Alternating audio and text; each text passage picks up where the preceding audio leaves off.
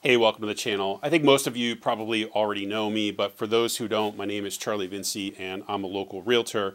Today, my assistant Gennaro is on the other side of the camera. He's going to ask some of the most common questions. I'm going to go ahead and answer them for you, just sort of freestyle. Hopefully, this helps you decide if moving to Greenwich, Connecticut is right for you.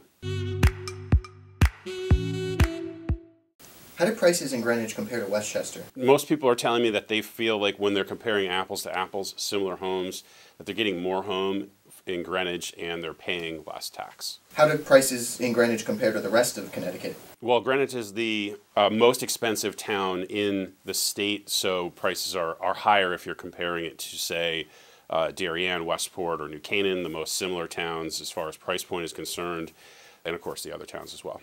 I've heard backcountry is far away from Greenwich amenities. Is that true?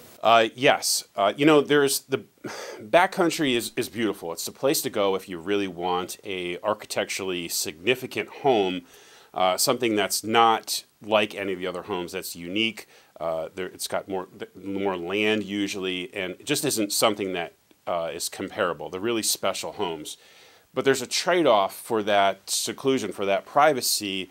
In backcountry, it means that you're farther away from most of the things in town, like most of the parks and shopping. You're going to have to drive, in some cases, 15 to 20 minutes. But again, that's a trade-off. That's a different lifestyle and a different type of home in many cases that you're choosing to live in backcountry for that benefit over the proximity. How do prices for goods and services compare to the rest of Fairfield County? Yeah, this is a good one and a real common one that a lot of people ask. The feeling is that contractors charge more money in Greenwich because of the fact that it's Greenwich and it's not one of the other towns. Personally, I don't think this is the case. I think what's actually happening is that a lot of times these contractors are having to bring their crews and their equipment into town. They're not local, and so that costs time and money. And also, I think that, if you're comparing prices in, say, a town like Norwalk or Stamford to Greenwich, I think most of those homes, the work can be done. The standard is higher in Greenwich, let's put it that way. Most people are looking for a different level of contractor, and that takes time, money, and resources, and so that has a reflection in the cost as well. Is there any area that's unsafe in Greenwich? This is a tricky question because part of our licensing rules, things like this, we have to be very careful about how we answer them. I have to send you back to factual data. We actually have a buyer's guide with things like school ratings and crime ratings, etc., and you can look up. So we'll go ahead and leave that link down in the description. I think what you're going to find is overall the crime rating in Greenwich is just phenomenally better than most towns, I should say, in the U.S. So I hope that is a good enough answer, but I'm going to encourage you to go ahead and use our buyer's guide and drill down into the specific areas that you're looking for. Where's the best shopping in town? Best shopping, I'm going to say, is you're going to want to definitely go to Greenwich Avenue. That's a no-brainer. And then the remainder, I would say, of the shopping is mostly up and down Route 1. Between Greenwich Ave and Route 1, consist about 90% of your local shopping. If you like this video so far, do us a favor, go ahead and hit the subscribe button. We are constantly creating new content for you. Why are the taxes so low in Greenwich? This is another good question, a real common one that we get a lot. A percentage of the value of real estate, in other words, there's the town budget, there's the value of the real estate, and then there's what we call a mill rate, which is a multiplying factor that really gets the town to the number that they need. Because the value of the real estate is so high, you pay proportionately less compared to other towns that have lower priced real estate, but essentially the town amenities end up costing similar amounts of money, so they pay a larger percentage or a higher mill rate. What's the best train station to use? So I think the best train station to use is the one that's closest to your house, the one that's most convenient, the one that you enjoy. There is a consideration that Coscob, Riverside, and Old Greenwich are slower trains, typically, not all the time, but and we're talking pre-COVID here.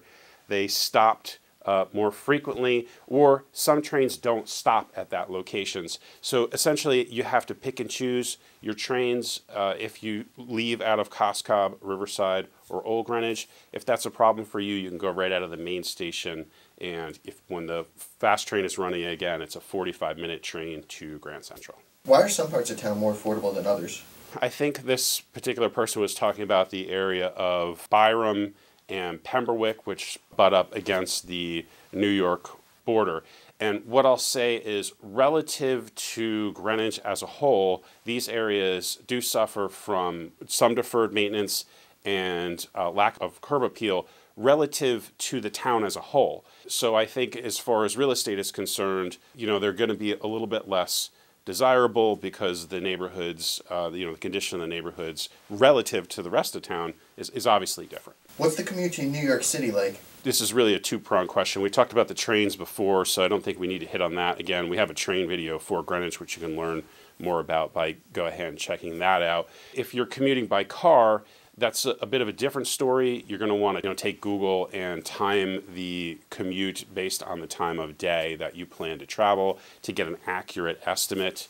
And I think if I could make a recommendation, I think you should use the Merritt Parkway versus I-95 because generally it flows a little bit better. And if you're not already familiar, the Merritt Parkway turns into the Hutch in New York. Are there nice walkable areas in Greenwich? Yes, there are plenty of. Actually, we did another video on this as well, and I think that video does a much better job of answering the question than I could do right here in the small amount of time that we have today.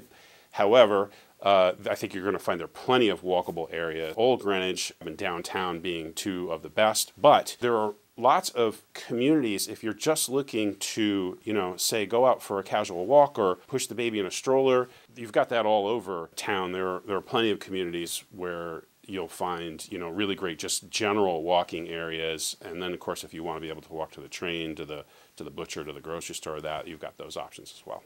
In your personal experience, why do most people move to Greenwich? I believe that most people are choosing Greenwich over other towns based on the proximity to Manhattan, the lifestyle of the town itself, the low taxes, and the fact that compared to Westchester, by hopping over the Connecticut line, you get a whole lot more value. You're going to get more home for your net payment. If you like this video, do us a favor, go ahead and hit the like button.